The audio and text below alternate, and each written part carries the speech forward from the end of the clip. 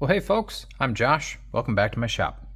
This is the first episode of SAK Whittling, Swiss Army Knife Whittling.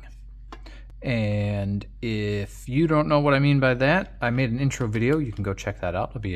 I will be sure to include the link up above. Today on SAK Whittling, we are going to make beads or toggles, whatever you want to call them, I guess.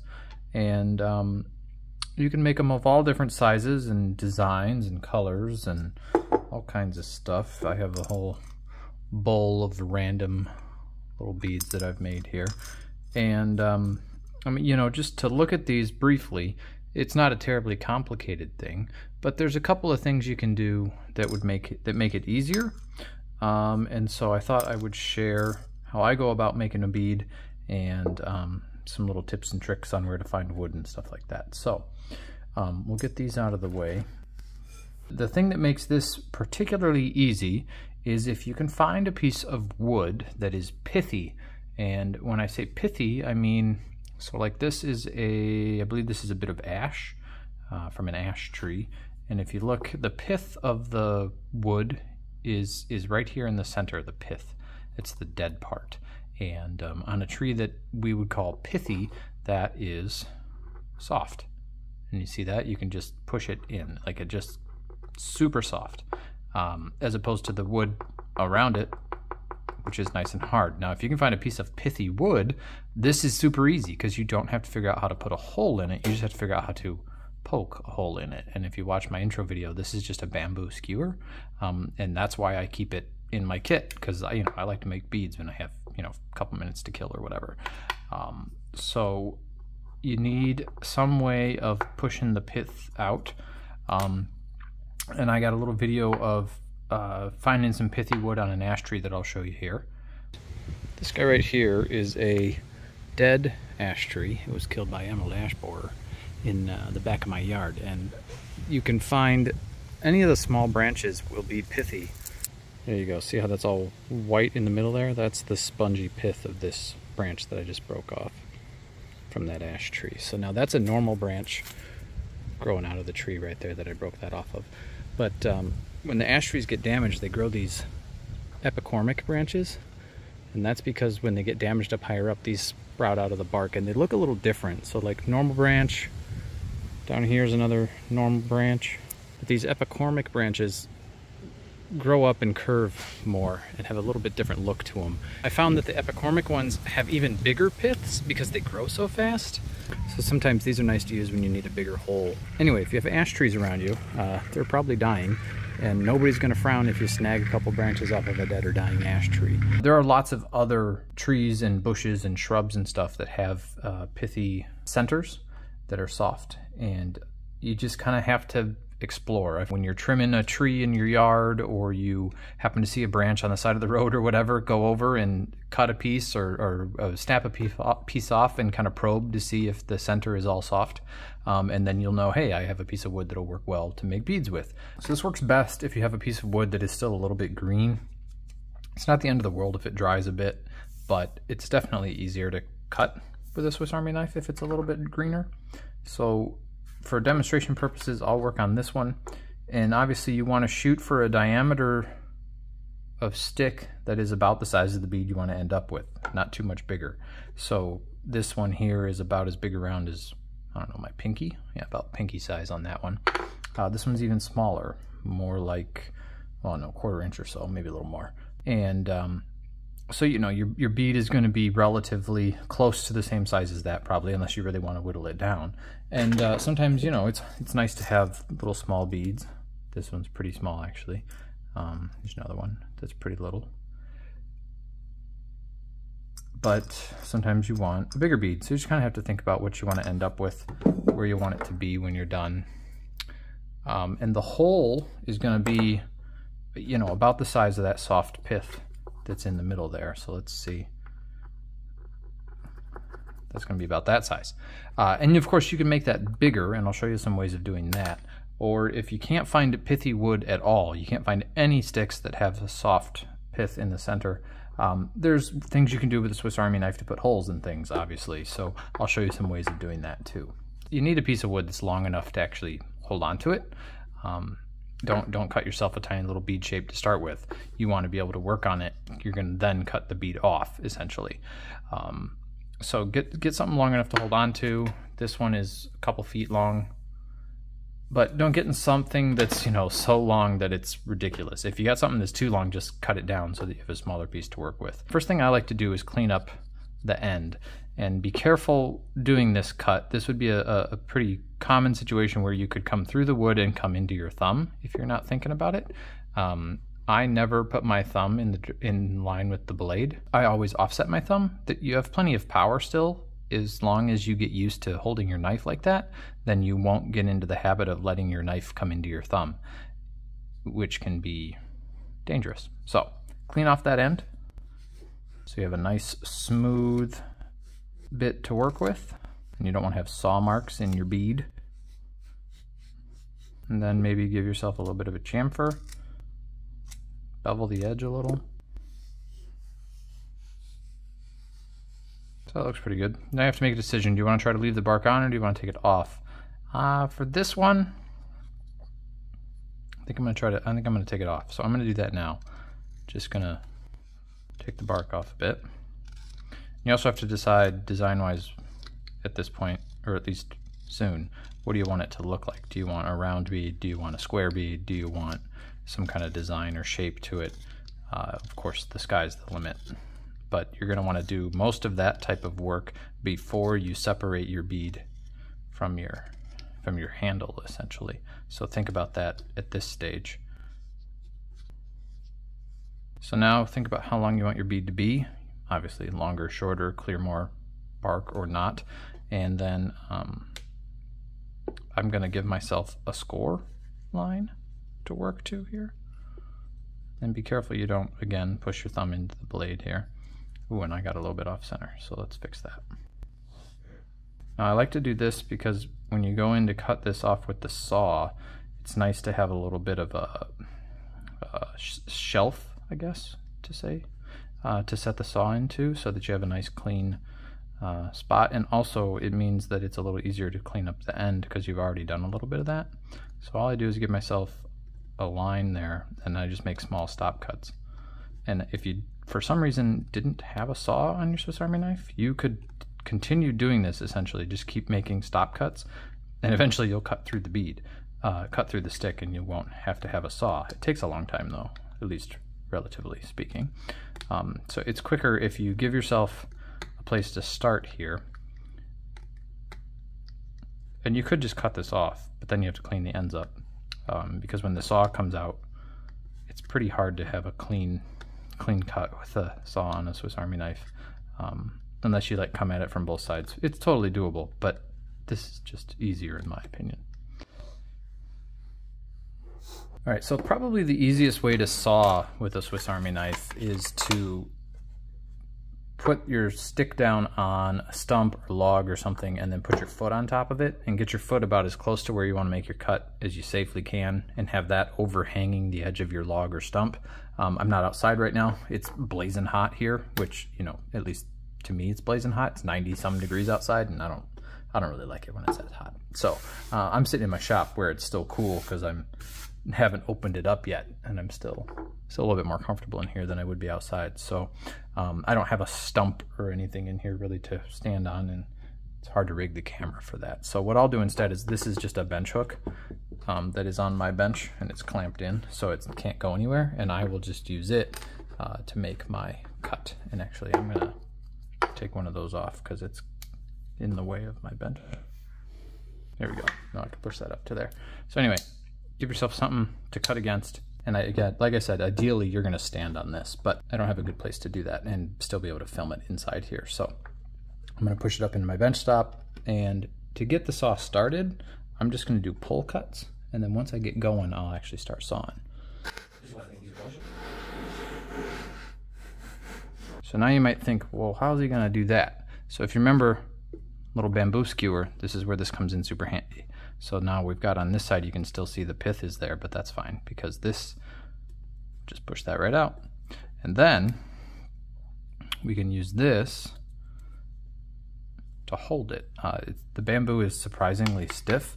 If you don't have a little bamboo skewer like this, you can just use, you know, any old solid piece of wood that you have whittled down to a taper. But bamboo works. I mean, these are just from chopsticks or skewers, like from the kitchen. I keep a bunch of these in my shop all the time, so I keep that in my kit so that I'm ready to go at any time. And they have other uses too, but that seems to work well. So now I have a little something to hold on to, and you can do it without, but it takes some kind of funky grips that, if you're not super comfortable with your whittling knife, it's a good way to maybe not to do yourself some damage. So, you know, you can do this to clean this edge up, but it's not probably quite as safe as giving yourself a little something to work against. So I'm just clearing off the saw marks here and being sure that as I make this cut, all my fingers and hand are out of the way. Even if I was to hit the skewer and break it in this position, I wouldn't be able to cut myself no matter what happened. So that is something to think about as you're making these cuts, because this could be, you know, potentially hazardous to your fingers.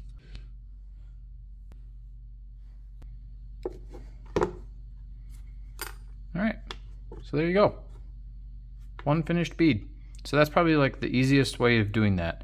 Of course, you can do smaller ones if you do it on a smaller stick. It just gets a little bit more tricky to do some of the final trimming on the ends, but it's not too bad.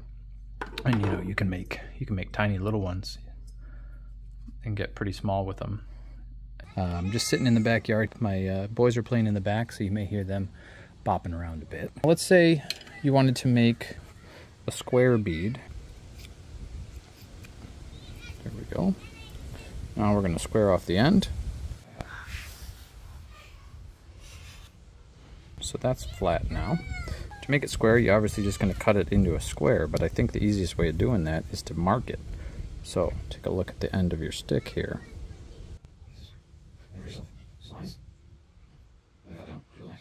And you wouldn't have to do the marking, of course, but it helps me to keep things straight.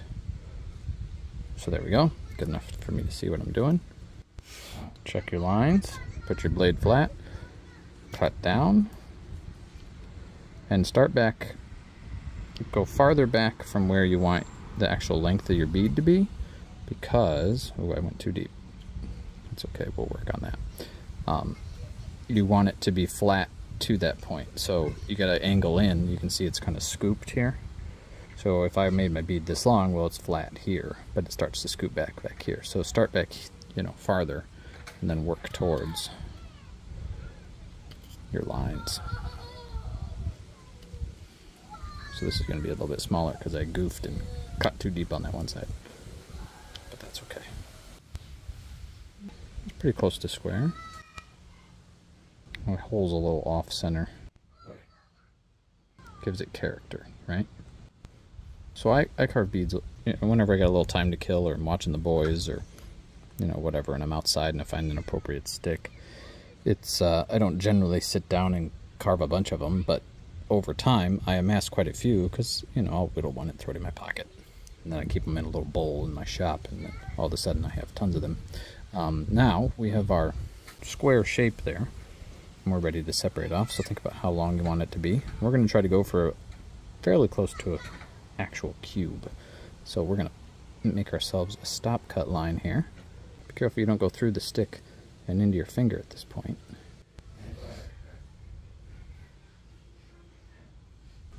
Now, of course, I could finish this up with the saw, but I think I'm going to get a little bit better results by sticking to my knife here. When you're doing bigger beads, the saw becomes a lot more handy. And we're almost through. You can see it's pretty loose there. So we're just going to very gently make a few cuts. It's probably going to come off. You don't want to lose it. Now, if you have a flat surface to work on, this is a good time. You just set the bead down, put your knife on top, and you can just push through what's left there. I don't have a good surface that I could do that to here. So anyway, that worked out just fine. It's time for the skewer again. This is the best part. There we go. Clean this top up a little bit. And it's okay if you run into that skewer a little. The bamboo is firmer than this soft wet wood we're working on, and so you'll feel the resistance as you hit it. But still be careful that your thumb is out of the way in case your knife does go through. And you know, the skewer is disposable. You will eventually kind of whittle into that enough that it breaks down, and you have to either make it, sharpen it a little more, point it a little more, or just get a new one. So there you have it. Little cubed bead. And again, you're going to want to let that dry a little bit, probably. And the hole's a little off center, but it's not terrible. I could do a little better job of making sure that stays in the middle, but it's alright with me. So let's say you have a stick that you find that you want to make into a bead that does not have a soft pith, or is not pithy. This is a bit of buckthorn. I like to use buckthorn for a project whenever it works out, because buckthorn is invasive and you don't have to feel bad about taking it down. So cutting a piece of buckthorn is service to nature. So go ahead and get some buckthorn if you got some. Otherwise, whatever you find. And the easiest way, I think, to make a hole in this, of course, if you're in a shop and you have a drill, use a drill, because you'll put a hole in it in a half a second. But, you know, the point of these videos is that we are SAK whittling, and the only thing we're using is a SAK, so, or a Swiss Army knife. So the awl is the tool of choice here, and you just have to be careful about, as you're working into the piece of wood, that you don't slip out of the piece of wood and give yourself, you know, a puncture wound. Obviously not what we're going for here. So the key is to kind of start slow and go from there. And if you look, it's pretty common that the pith in a branch is off center. So we're going to try to come back to center as much as we can. All we're going to do here is just get that started and start working around and bringing some of that out. So we're going to try to kind of come this way. And if you're finding this rather difficult, it might help to sharpen your awl, believe it or not. It totally helps if you keep an edge on there, and these just sharpen this way. You just sharpen this one edge, and then that's pretty much it. You don't have to do anything with this other side. So they're a single bevel tool. We are working towards the center a little bit, and we're just going to kind of make our way down in there. And of course, you got to work with a little bit bigger piece of wood if you're going to be making your own holes, because the smallest hole you're going to be able to make is the size of the awl. So you got to think about that. And you wouldn't have to do this on a stick. If you had like a small cutoff or something that you wanted to do this on, you could totally do it on that. You wouldn't have to use a piece of wood that you found outside. But I like to use natural stuff whenever possible, and I think it's more likely that this is what you would be using in this type of a project, you know, if you were out camping or whatever. So how are we doing on center here? Looks like we need to come this way a little bit. So this is not the fastest way of making a bead, but it's not always about doing what's fastest. So I think we're getting pretty close to far enough in here. And we'll probably end up having to clean this up from the other side as well, but that's okay. I'm gonna clean that up a little. So you can kind of, once you get in, you can kind of peel the edge off. Let's see if we can kind of get that on camera. So we need to remove a little bit over here. So if you get in there and you just kind of do one of these numbers, the way the awl is made, you can ride the bevel along that edge, and it'll basically peel wood off. And that's a pretty good hole. So we're going to have to clean that up from the other side once we get this finished. But for now, we're going to be done with that. Switch back to our little blade. There we go. Let's square this edge up a little bit while we're here. And I'm going to take some of this bark off. I don't like the way that looks. So at this point, obviously, we're going to think about design. We're just going to try to go basic cylinder here. I'm going to chamfer this edge just a little bit.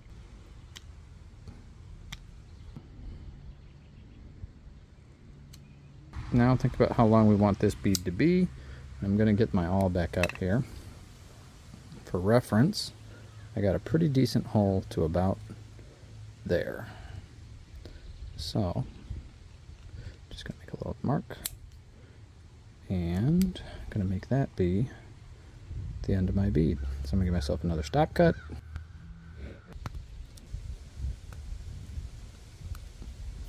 Now at this point I could go saw this off with the saw, or I could just take my time, do it this way, which I think we're just going to finish it up like this.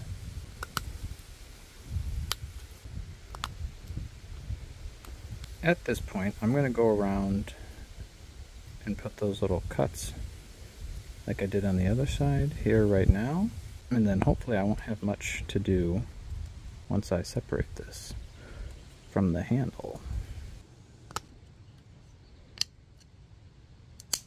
So there you go. That's why you keep your fingers out of the way. Broke right off. It's over there. I'll go grab it. So there we are. Now you can see the hole did not go quite all the way through. You can kind of just barely tell it's there in the end. So back to our awl here.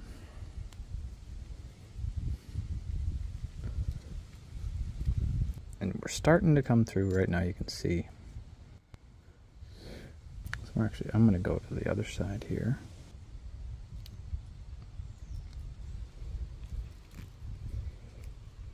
Well, you could also use this technique on a bead with a smaller hole. Like if you did find a piece of pithy wood that you were going to use, you could of course make the hole bigger with the awl. Once you get to a certain point, it just peels the wood away. So now we're through. And we can clean this up a little. Be careful that you don't squeeze too much, because you'll break this and then your fingers are going to your tool, which is not ideal, so be careful. There we go. And that's got a hole big enough that you could put it around a piece of leather or some paracord or something like that. And worked out pretty well. So if you want to work on this end a little more, let's say you notice that this isn't quite square. So all you got to do is make yourself a jig, get a pointy stick, stick it on the stick, just like you did with the bamboo skewer, and kind of jam it on there. Now you can work on it like that. So you can see I'm pinching the bead just to kind of hold it in place. Put my thumb behind the bead in case your knife slips out. You won't take your finger off.